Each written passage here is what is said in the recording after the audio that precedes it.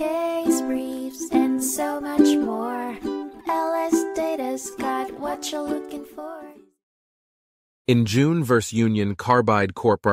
A 2009 case heard by the United States Court of Appeals for the 10th Circuit, residents of Uravan, Colorado accused Union Carbide Corporation and Umetco Minerals Corporation of causing radiation injuries from uranium and vanadium milling activities.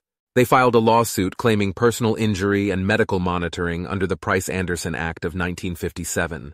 However, the district court dismissed all claims due to lack of evidence of factual causation for personal injury and bodily injury for medical monitoring.